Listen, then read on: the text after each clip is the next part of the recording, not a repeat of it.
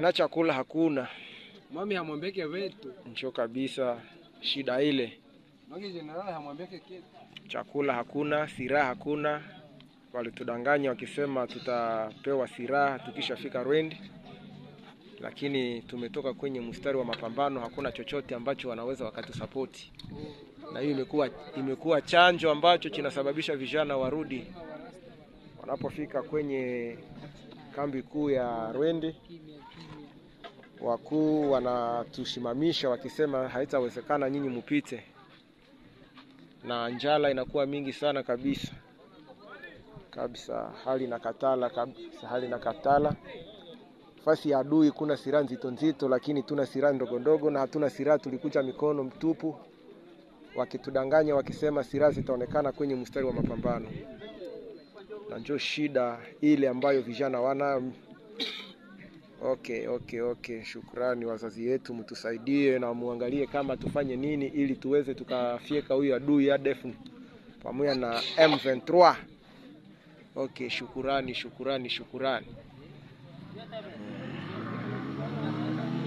Shida ile ambayo tunayo. Vijana wanakagania kitika kabisa mashini gani. Ile anakula na hamu kubwa kabisa kitika, sababu njala wanagawanyana kitika watu 3. Hiyo ni huzuni kubwa sana. Hiyo ni huzuni. Uone watu 3 wanagawanyana kitika wakipigania nchi yao. Na wewe unalala kunyumba kwako, vijana wanalala porini. Ni haya kubwa sana kwetu sisi kama watu wa Kongomani. Hatuna haja ya kupigania nchi yetu. Vita si kwamba si wote tutapigana kwa risasi, lakini waweza kupigana kupitia pesa kidogo ulio nayo. Ona kijana yule mkakamavu, sura inabadilika sababu ya njala. Siku 3 kijana niko wapiga mashini gani, lakini hayawahi kula chakula chochote. Huzuni kubwa sana kwetu. Ni huzuni kubwa sana. Na kama unaweza. Welcome back to another video, and don't forget to subscribe. The Wazalendo group have decided to give up after months of fighting the M23. The Wazalendo group that contains young Congolese men, young, energetic, have decided to give up after staying all days hungry without having something to eat, not even water. They have decided to give up on fighting the M23. The young patriots came out and vowed to fight the M23 and destroy them. They came out and joined the fardc, Mai Nyatula.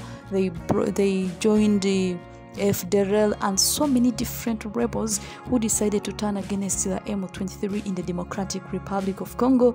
Today, the Wazalendo members have decided to give up. They were abandoned in a certain area where they didn't have what to eat. They did not have water to drink. They were not given bullets. They were not given enough machines to use, the guns to use in the war, something that is a threat to them.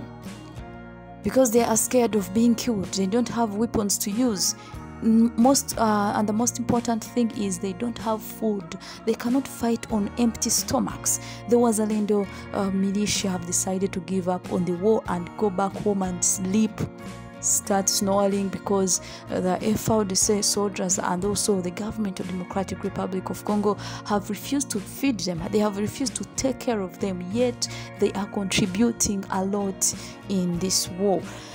Fighting has continued in the Democratic Republic of Congo between the M23 and FARDC soldiers. This time around, it is different because the war has gone to another level. The FARDC soldiers are now using new weapons, updated weapons that are so fast.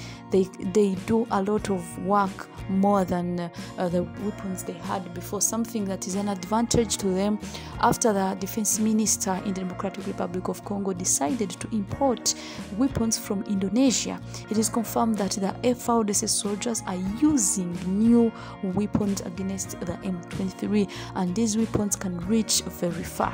Thank you so much for watching. Peace.